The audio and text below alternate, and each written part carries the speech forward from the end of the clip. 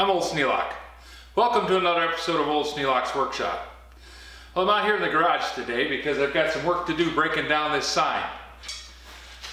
I'm going to be using the side rails to replace some of the pieces on this grinder frame. Specifically today, the treadle. I need to have two treadles on here. You're supposed to balance it out between both feet. And this one, evidently, somebody took off one of the treadles. Now this one, I believe somebody has modified, because it only has one hole for the bearing on the wheel, and the bearings that are on the wheel allow for two holes. That would keep the bearings from tipping back and forth. Those bearings are either optional or somebody put a different wheel on this frame. Now that's quite likely. It's been around a few years. For right now, my intention is to remove this bolt that holds on the pedal so that I can remove the pedal and use it as a template. I also have to have it off just to put the new pedal on once I get it done.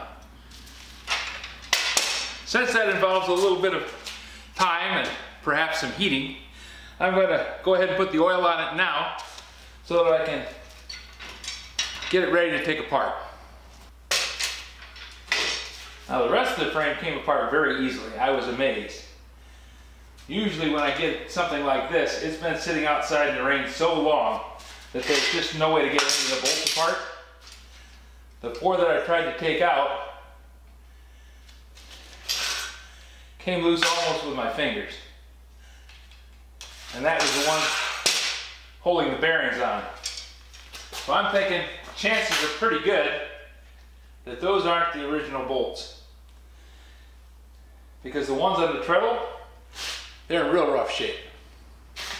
But then again, if this thing's set on the ground, the treadle is going to be closest to the ground. It's going to pick up the most moisture.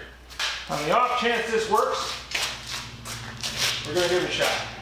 There we go. That's the right size. Let's see if this works.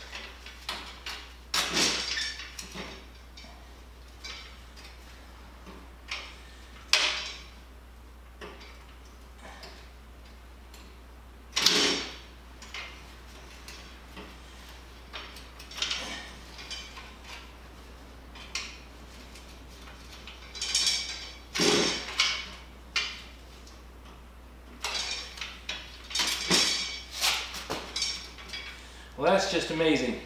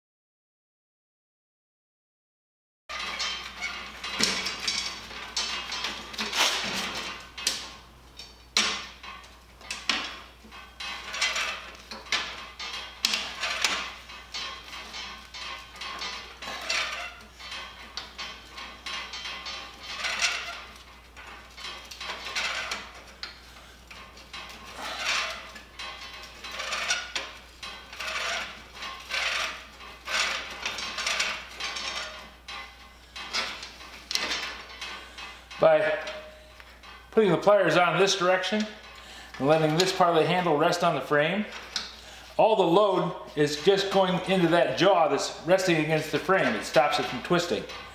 And I can take my hand and grip the frame and grab a hold of that pair of pliers. This top jaw, the top jaw that's connected to this bar gets pushed down. The bottom jaw gets pushed up and all the rotational force gets absorbed into the frame. So I can put a lot of torque on this thing without hardly working on it at all. And the bolt just came right off. Now, I put Croil on it 2 weeks ago. So it's had 2 weeks to soak. It's been fairly warm outside on most days. So I think having that nut come off and being able to salvage this bolt is just tremendous. You can get an idea how old this thing is by how many times that piece of framework had to wrap around that and rub against it in order to wear it out. And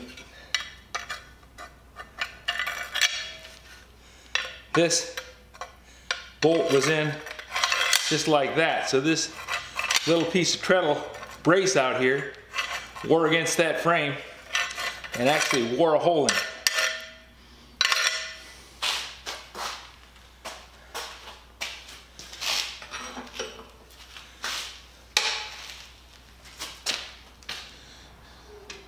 Well, that's pretty cool.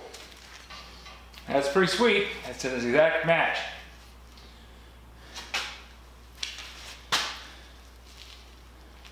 Now to make this work, I want to cut out a piece that doesn't have any welds on it if I can possibly do that. Doesn't look like that's going to happen. I've got a weld down here, a weld there,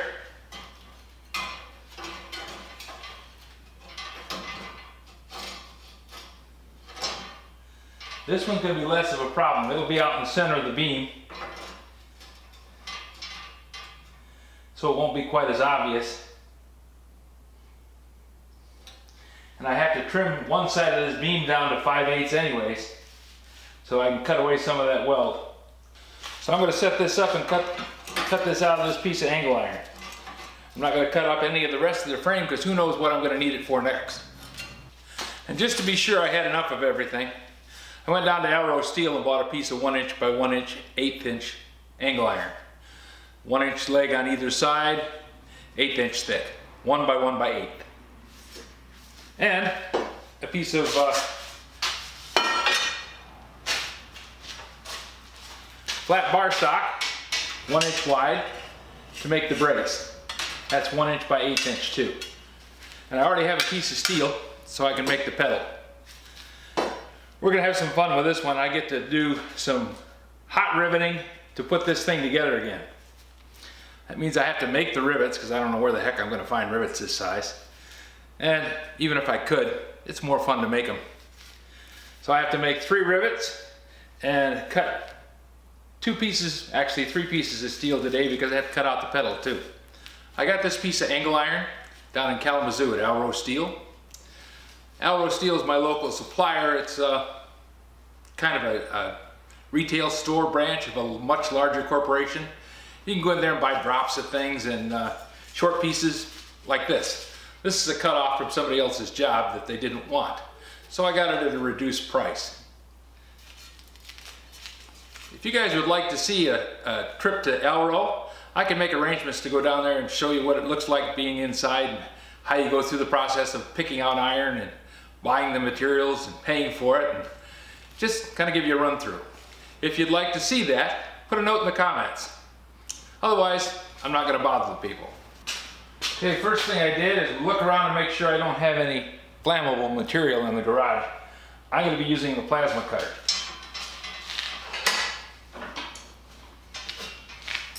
Next, I'm going to go through and lay out where my cuts are going to be. Now, I don't have to have it bolted down or clamped down. It just makes it easier. And just in case anybody's wondering, this frame was leaning against the little barn out back.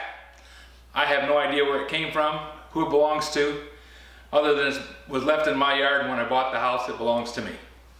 And I'm going to cut it a little bit long, just so I'll have some material to take off.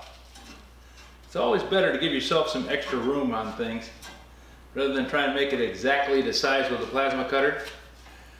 Now, if I had a CNC, yeah, I could just buzz through that, no problem at all. But because I'm working with a handheld unit, I have to give myself a little consideration for being able to hold it at a steady angle. Also, this rusty steel, it has a tendency to blow out. Now, I'm more used to doing this with a gas torch than I am with a plasma cutter. The plasma cutters I worked with at work were all CNC. And they were machines that were operated by somebody else. I wrote the work instructions for them, how to use it, how to go about doing it.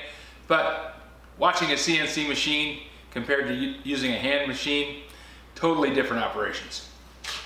So I'm going to rip this to width first, because that way I'll have it held into the vise and it'll be easy to pull it along like this. Also to make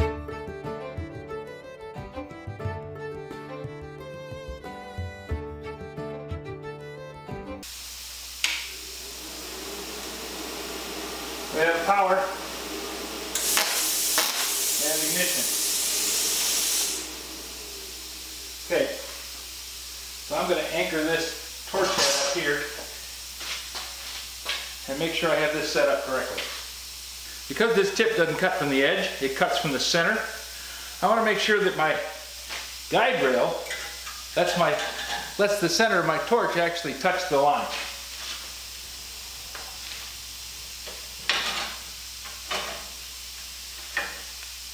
Just to be sure I'm fairly well centered, I need to take a measurement. The width across this guide is 1 inch or 2.54 centimeters. If I set this guide rail 1.25 centimeters or half an inch away from the line that I want to cut to, I should be right where I want to be.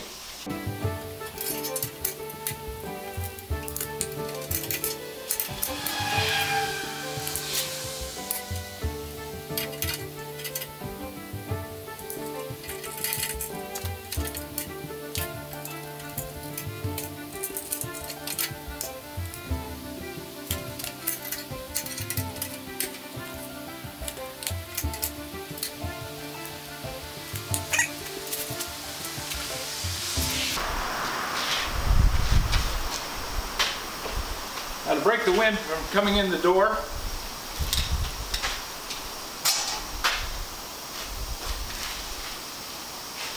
to break the wind that's coming in the door, I'm going to go ahead and close the 2 garage doors.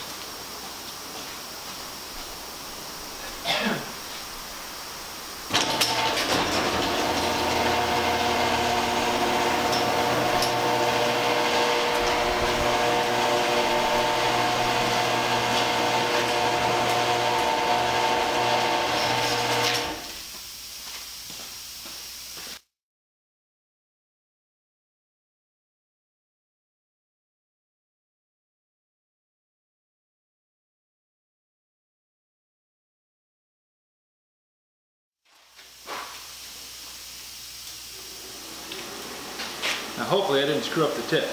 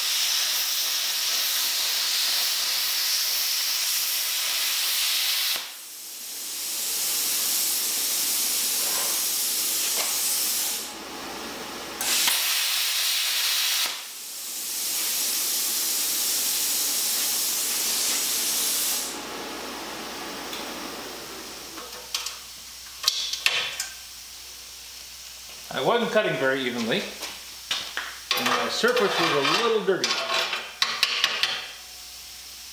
Mostly I'm going to lay it to my hand not being steady. But it looks pretty good.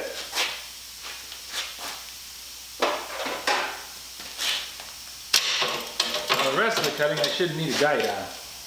Well, I'm anywhere from a 1/16 to an 1/8 inch too big. But I can always grind some off.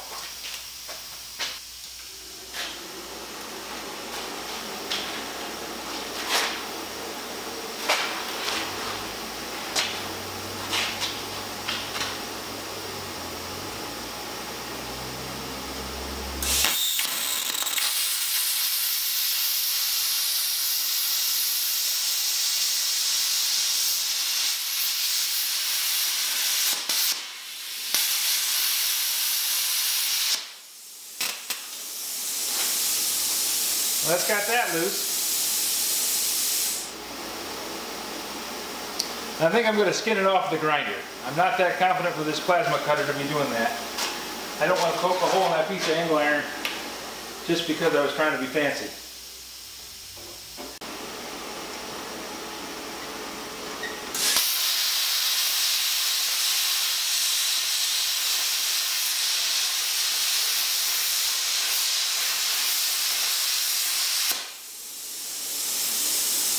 I was obviously going too slow on my long cut. That's okay.